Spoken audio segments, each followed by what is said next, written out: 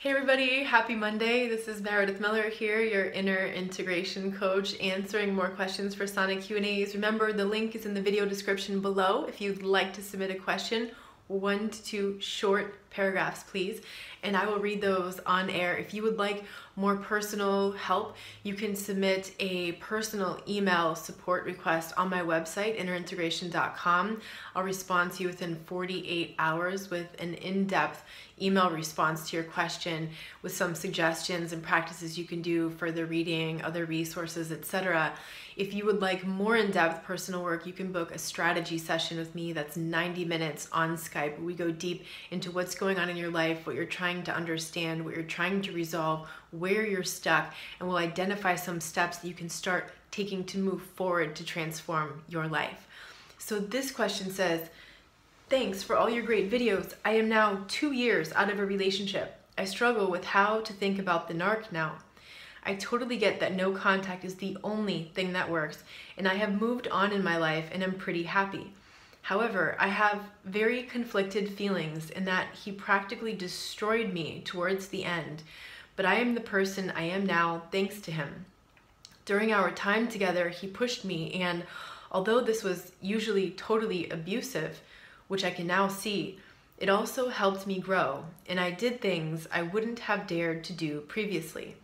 I grew so much during our time together and during the breakup, so sometimes I feel I should be grateful I experienced it all. Other times I hate him or feel sorry for him.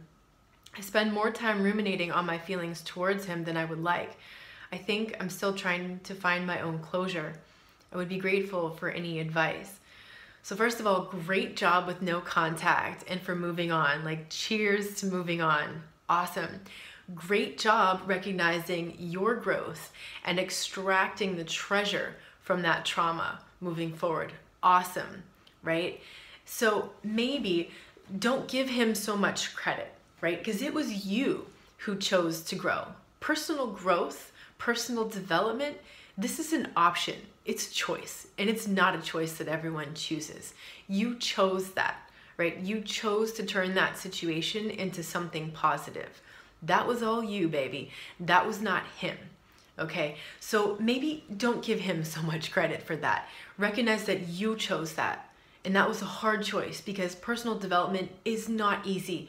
Healing is not easy. It means facing all that stuff inside yourself that you don't want to face, right? And you're doing the work. That's fantastic.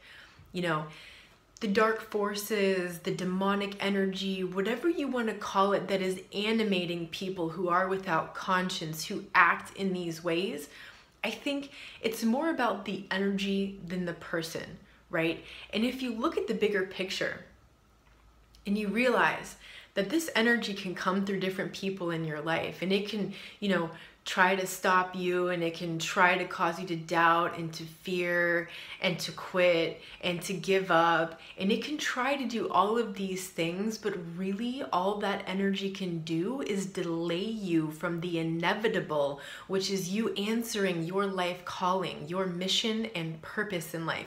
That is the blessing of that energy showing up in your life. It's like lighting a fire underneath you until you do something different, until you recognize that that crisis is both a danger and an opportunity to transform your life. Don't give him so much credit. Recognize that that is a natural force in the universe that seems to be working through these people without conscience, right? It's not the person so much, it's that energy that's behind them, right? Why does God allow evil? People ask this question. I don't know. I don't know God. But if I look at the universe and I see that there are these equal and opposite forces, right? There's the good force, there's the evil force, whatever you want to call it, the dark and the light, right? We assign these values to it based on the human mind, these judgments. This is good, this is bad, this is dark, this is light, right? But if you look at it like the light is your path, the light is your truth, that's where you're going in this life, and it's the whole reason you were born, because you are light. You are light, right? So this force is awakened, and it's like this equal and opposite force. And the bigger you need to shine that light, the bigger that dark force comes at you, because it's momentum. Excuse me, it is not momentum. What is the M word I'm looking for? Motivation.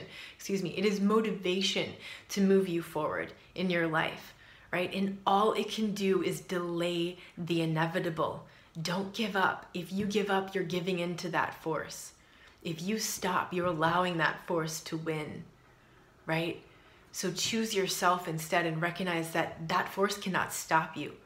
That force cannot derail you from your mission and your purpose in this life unless you allow it to. Unless you allow it to, unless you choose not to answer your calling. So, again, don't give him credit for your work. It's good and it's healthy that you are now at the stage of your healing that you can look at that and extract the treasure. Because if you think back to the beginning, and when most people are in the beginning of the healing stages, it's like impossible to see the good. It's like, how do you see the good in all of that, right? It's just so overwhelmingly bad. But then at a certain point in the healing journey, you start to recognize the gift, the treasure inside the trauma, and you learn how to transmute that into a new sense of passion and purpose moving forward. That was the whole premise of the book I wrote, Freedom from the Story, From Trauma to Passion and Purpose, right? It's like all these bad things happen to us in life, and it's horrible when we're going through it, and we don't want to repeat it, and we don't wish it on anybody else. But the thing is that it all has purpose, right? Not because you're a bad person and not because you deserved it, but because you have a calling to answer in this life. And it's your choice whether you answer that or not. And everybody has their own unique calling, and no one can tell you what yours is. You know that deep inside your heart.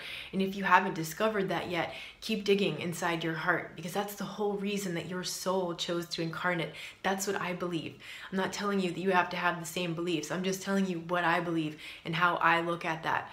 Right? So it's awesome that you're healing yourself, that you're recognizing the good. Just don't give him the credit of that. Recognize you are doing that. You chose to take the reins of your destiny in your hand and transform your life. And that was not an easy choice, and it is not easy work. And you know that after 2 years, you know that's not easy work. That's you, baby. That's all you. So don't give him that credit. You chose to transform yourself and to find the strengths and the courage within you that you didn't know existed before that happened. So recognize that's you, and don't give him all that credit. You can see the benefit in it. You can have the gratitude for the experience. That's good. That's really going to move you forward in life. That was week 12 of my Sana series that I created. Week 12 is gratitude is the attitude, right? It's week 12. It's the last one. It's not way at the beginning, right? Because you can't get there in the beginning. You're quite far away along in your recovery journey. That's awesome. It sounds like there's this little part of you that's holding on to him. Like maybe it's just because you want to give him credit for that. So recognize it's not him, it's you. You're the one who chose to transform your life. I'm sending you a big hug.